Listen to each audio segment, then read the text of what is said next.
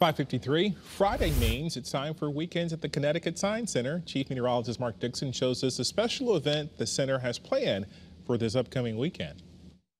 Hey guys, it's finally Friday. We're here at the Science Center, of course, joined by Sean.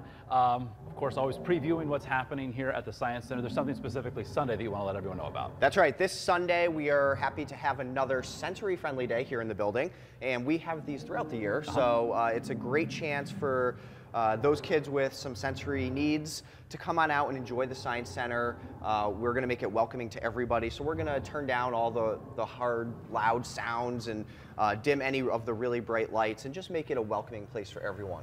All right, so this is happening specifically on Sunday. Yes. And there's a special price that everyone can That's right. partake Everyone's going to pay kids price on Sunday as part of our Sensory Friendly Day package.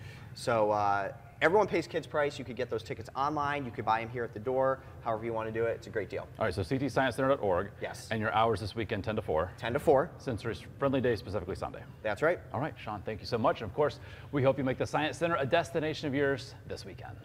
Well, thank you, Mr. Dixon. We appreciate that so much.